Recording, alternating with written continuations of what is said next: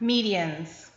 Our question says, for triangle ABC, where A is the point -3, -2, B is the point 1 and 6, and C is the point 9 and 0, determine the equation of the median from vertex C.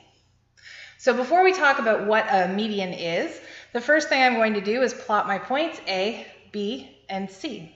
So A is the point -3, -2. So on my x-axis I find -3, on the y-axis -2, and there's my point A. And then I do the same thing with B. So B is 1 and 6. I go to 1 on the x-axis, 6 on the y-axis, and there's point B. And then point C is the point 9 and 0. So on the x-axis I find 9, and then I just stay on the axis because it's 0. And then what I'm going to do is take my ruler and connect those 3 points to make a triangle.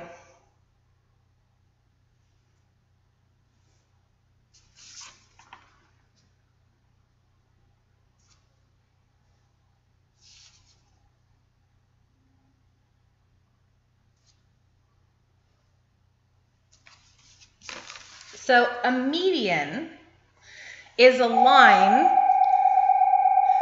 that is drawn in a triangle from the corner that it mentions. So a vertex is just a corner. So from vertex C, so from this corner to the midpoint of the opposite side. So a median cuts a triangle in half so that you would have an equal area on either side. So it goes from the corner to the midpoint of the opposite side. So what we would need to do is find the midpoint of the opposite side, which is AB. So to find the midpoint is halfway in between those 2 points. So for drawing purposes, I'm just going to measure AB, see how long it is, and then find where halfway would be. So if I measure, this comes out to be about 3.5 centimeters. So half of 3.5 centimeters is 1.75. So I'm going to find 1.7 and then just go halfway in between 1.7 and 1.8. So right there. I'm going to mark that with an M for the midpoint. So our median, should go from point C to the midpoint of the opposite side,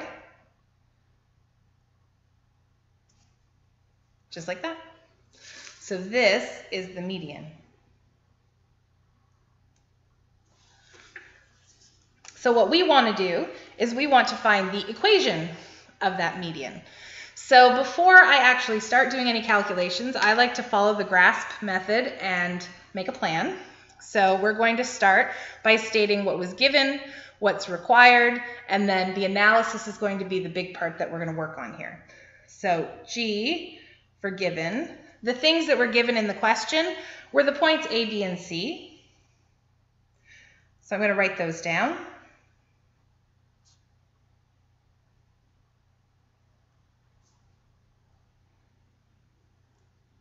And then personally, I like to just make note of which one is the corner. So we're doing it through vertex C. So I'm just going to make a little box around C or put an asterisk next to it, something so that I know which one is the one that the corner is. So that's my given, that's what the G stands for. And then required, so what is the question asking for? So in this case, what's required is the equation of the median.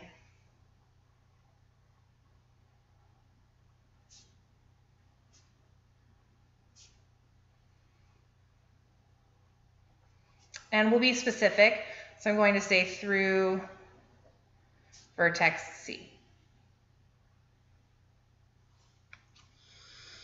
And then the analysis. This is the part where we're going to stop and think about what we need to do to find the equation of the median. So we're going to think about how we drew the median, what information we would need to know to be able to do that, and make a plan that we can follow to actually do the calculations. So for my analysis, I'm going to start with what we're looking for, and we're looking for the equation of the median.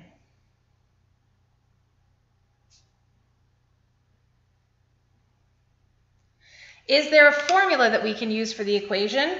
Yes, there is. We usually use the formula y equals mx plus b whenever we're doing the equation of a line. So then what I do is I ask myself, in the formula y equals mx plus b, what do I need to know to be able to actually write the final equation of my line? And the answer is we need to know the slope and we need to know the y-intercept. So I need to find the slope and we also need to find y-intercept. Now, to find the slope, is there a formula for slope? And the answer is yes, there is a formula for slope. There are actually two formulas that we could use for slope. We can either do that slope is delta y over delta x, or we could use that slope is y2 minus y1 over x2 minus x1. And it really just comes down to preference, whichever one you prefer the most. So I like to do the delta y over delta x. In order to do delta y over delta x, or in order to use the slope formula, what do I need, right? So we always look at the formula and ask ourselves, what do we need to be able to use that formula? And the answer here is I need x's and I need y's. And those x's and y's are going to come from some points. So I need 2 points.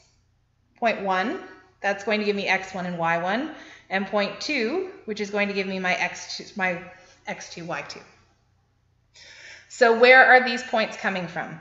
If we're trying to find the equation of this median, those 2 points have to be points on this line. So one of the points is point C that was given in the question. So one of my points here is going to be point C, which is the point 9 and 0. And the other point is the midpoint, right? So it goes through the midpoint and the corner. So those are the 2 points that I either know or should be able to find. So I'm going to write the midpoint. And we're going to try to be specific. It is the midpoint of AB. Now, how can I find the midpoint of AB? I could look at my graph. We did measure, and I found that halfway here appears to be the point 1, -1, and +2.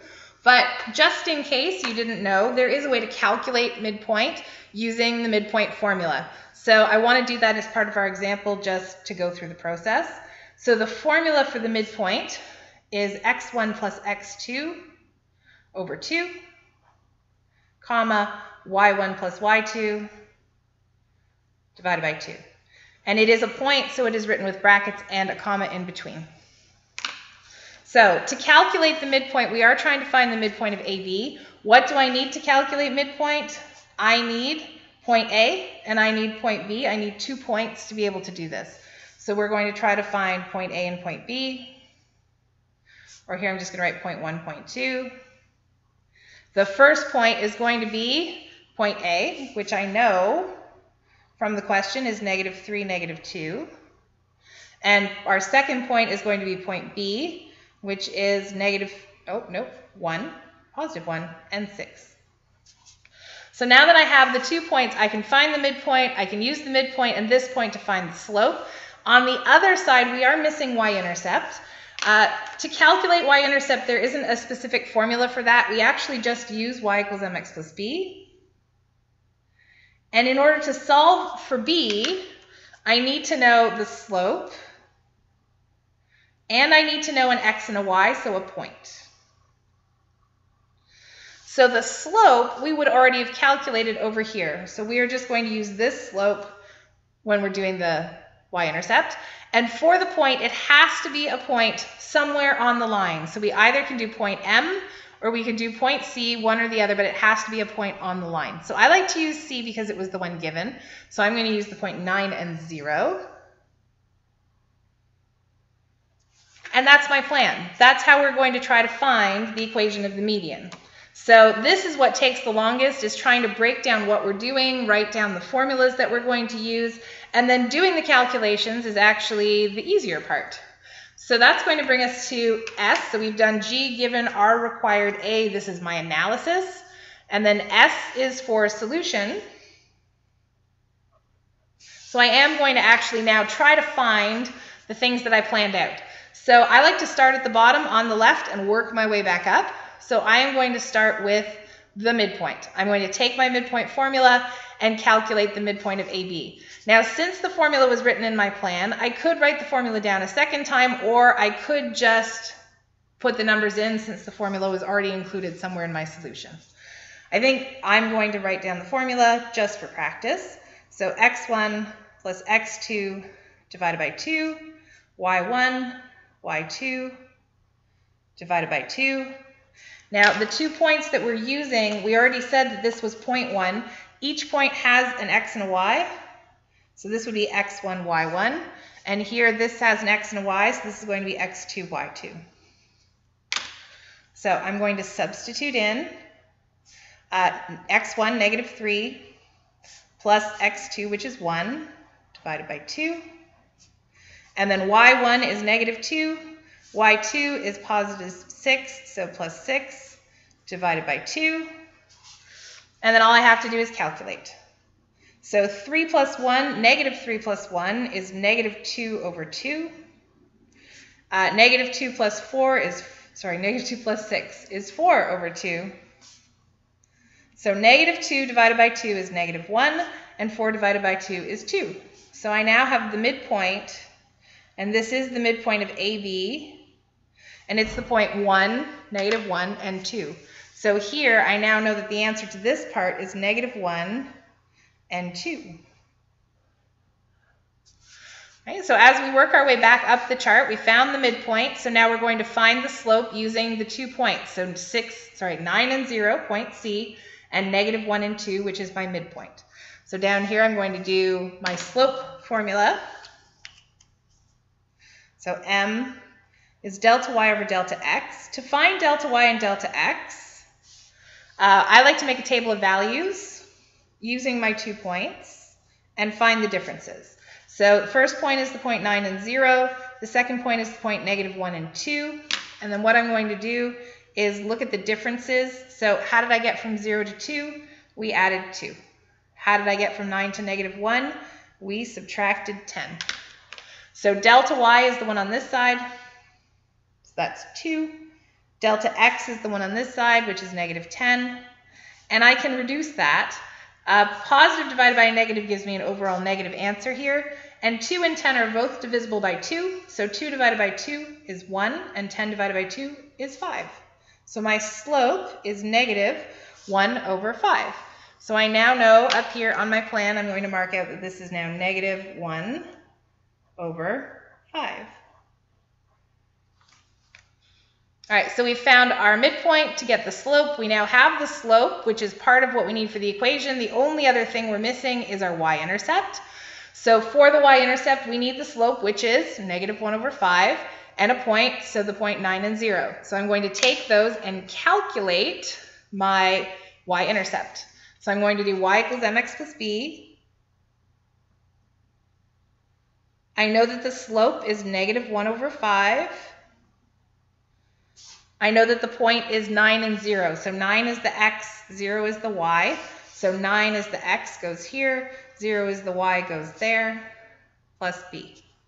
Now, 9 is secretly a 9 over 1. So when I go to multiply, negative 1 times 9 is negative 9. And 5 times 1 is 5. And the 0 is still on this side, and this is still plus b. So to find b, I want to take negative 9 over 5 to the other side by doing the opposite. So instead of subtracting 9 over 5, we are going to add 9 over 5. So 0 plus 9 over 5 is 9 over 5, which is our y-intercept. So that's my b. So I now know up here that my y-intercept is 9 over 5. So the last thing I need to do is just write my equation using my slope, using the y-intercept. That's going to be the p, my presentation of my answer. We're just going to try to fit it in over here since I'm out of space. I'm going to say, therefore, my equation here is y equals negative 1/5, that's my slope, x, plus 9 over 5. That's my y-intercept. So y equals negative 1/5 x plus 9 over 5. And that is the equation of a median.